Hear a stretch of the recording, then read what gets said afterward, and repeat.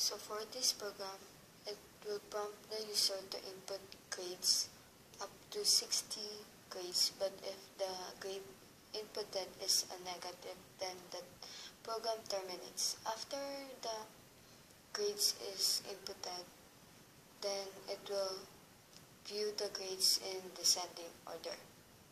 So first up is the default things, and which is the sharp include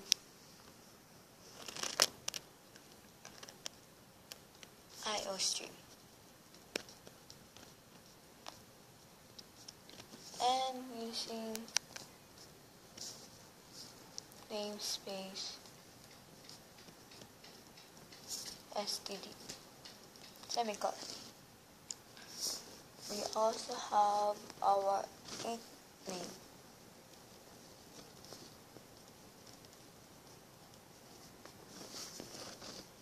Open curly braces. So first is we declare our variables. In grades, this is our array, then size. Then also I, which we will use for the for loop. Then we declare here the size, constant int size, which will be 50, since the only required grades is only 50, and we will use this for other functions, so it will really help if it's a global declaration. So next is we leave the main for a while and create two functions, which is get is used for getting the grades, and another function is for viewing it in descending order. First up is getting the grades. So we leave a space here, then we write here for the void for our get grades, getting the grades. Then our parameters are int grades, our array, and int I. So the very basic of arrays is initializing the array list and couting. So using for loop. In this case, inputting values in our arrays is the same as outputting it using also for loop. So the condition also states if the user inputs a negative number, the program terminates. So in this we will use an if statement. So inside the for loop statement still is an if statement. If grades, the inputted grades is less than 0,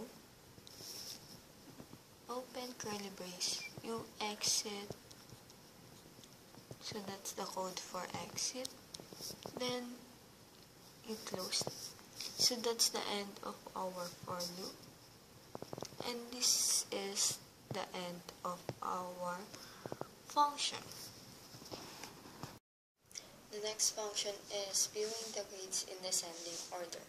So here we will use bubble sort. So in bubble sort is we compare the first two, then the next two, then the next two, until it is in descending order. So let's just use the space here. So in our function void, let's say descending. Our parameters in grades,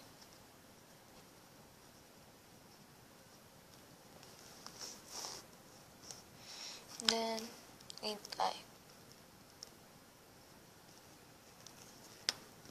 Open this start. So I want to use system clear screen. So what we input in our grades, after inputting, the screen will clear, then the descending order will follow.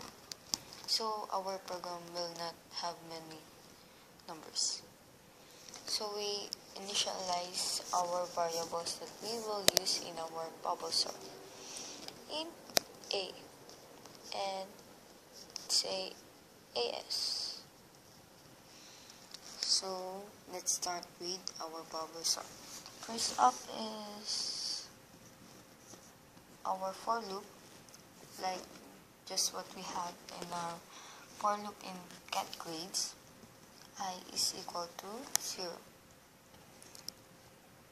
And so this is our array list. I++. So open braces. Then we have another for loop that will initialize our A to 1 and size. It will continue until A is less than size. Until then it's A++. Then we have an if statement. If grades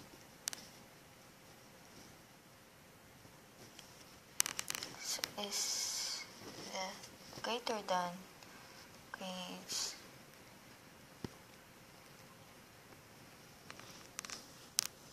A minus 1. Then here in the if statement, if that is true, then AS will be grades A. Then our new value for grades A is grades A minus 1. Then grades A minus 1 AS. So we close that. So this. So let's try to understand this bubble sort. So here we have our for loop for our list, and we have another for loop to initialize A to 1. So here grades 1 and grades A minus 1. We're comparing the index value of 1 and 0.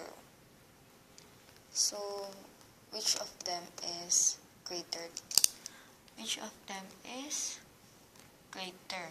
The value here in 1 or in 0? So if the value in 1 is greater, then we store that value. Let's say 100. Then this is 90. Then we store 100 to another variable which is AS. We store here it. So I call it AS, so another storage. So we store this 100 to AS. And the new value of 1 will be the value of, so the new value of 1 is the value of 90. So we will change this, so it will become 90 to 100.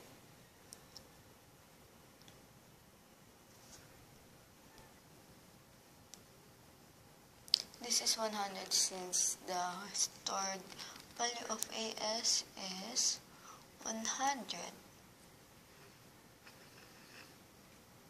So the new value is this will be descending. Is this 0, index 0, and this is index 1. So on, so on. So you can really use this bubble sort for descending. So if you want it ascending, you just change this to less than. That's how it is. So we go back to our main and declaring our functions and calling it. First up is let's declare our functions. So we just copy what we wrote there plus a semicolon. Get grades.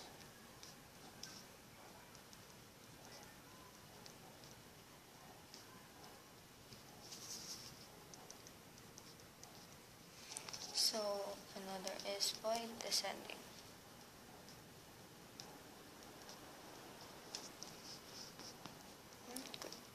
Our parameter int. So next up is calling our functions. So let first the user input the grades. So you see up enter grades.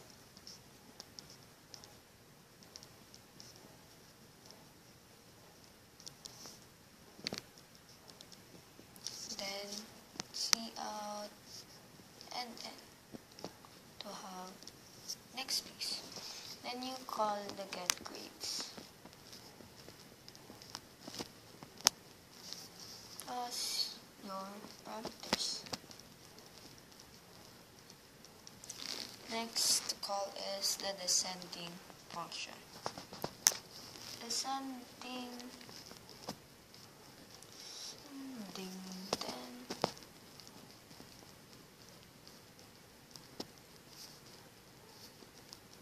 semicolon.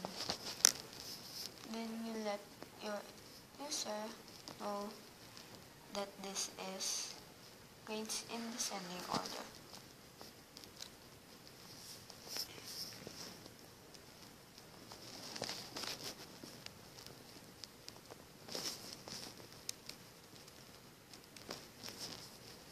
So you will also use here the for loop.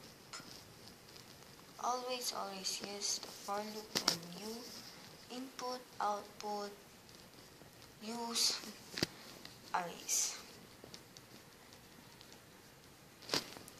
Then see out your list in descending order. That's the end of our main. So if I put it here in my laptop, then compile, then run it. It will input here grades, grade 1, will input 90, until you reach 50. So I already inputted 50 grades. So tada, it's in descending order. So